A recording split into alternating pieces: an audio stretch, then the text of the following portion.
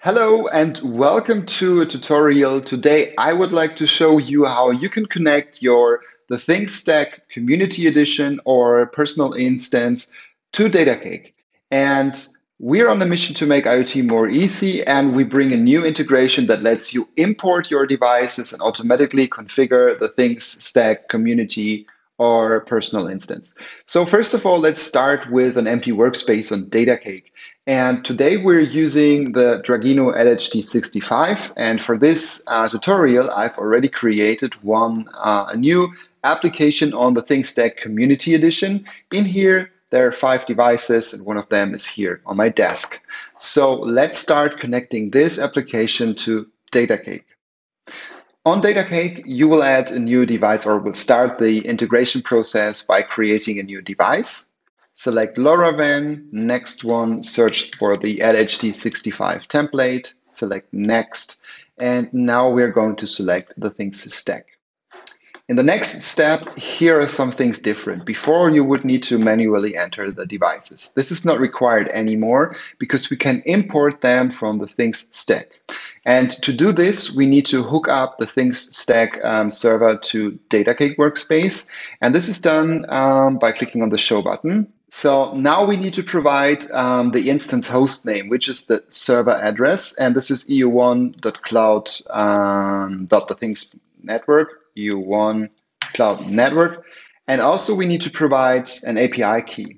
This API key is your personal API key because we want to import any of those applications maybe. So let's go back to the ThinkStack, and on your profile, click on Personal API Keys. We need to create a new API key. We call this Datacake API key, for example. We leave everything else here unchanged and just simply click on Create API Key.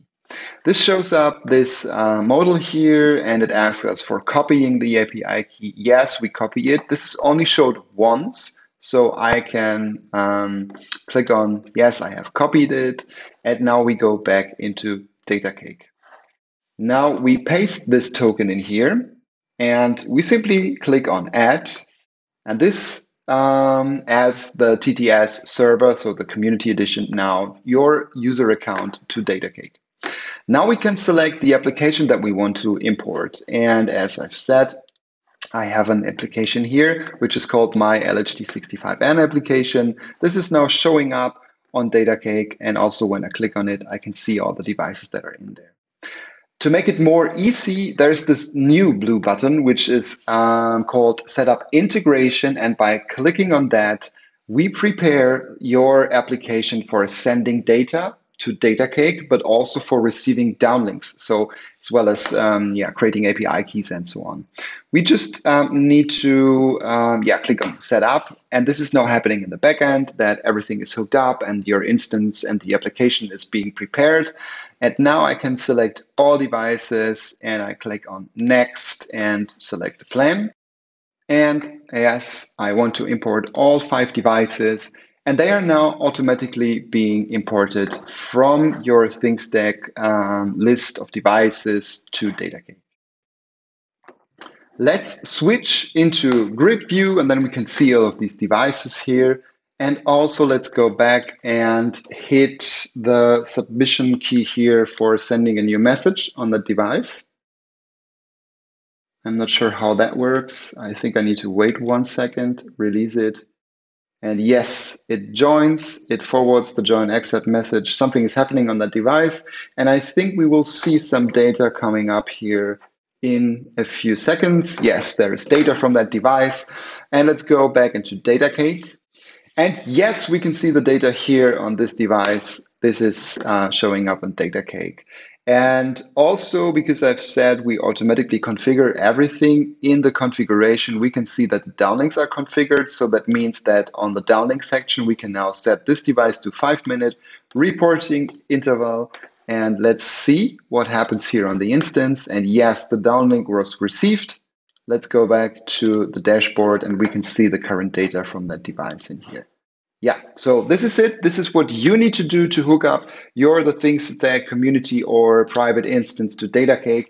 And there's no need to configure any integration for downlinks anymore. Everything is happening automatically, and you can add devices simply by selecting a device, next select the thing stack, and then select automatic import, select your server, and then the integration or the application that you want to import. If you want to make changes to the integration, you also find the things stack integration under integration LoRaWAN network service, and you can delete it if you like. And if you delete it, everything else will be deleted, also the devices and the whole integration here on the thing stack.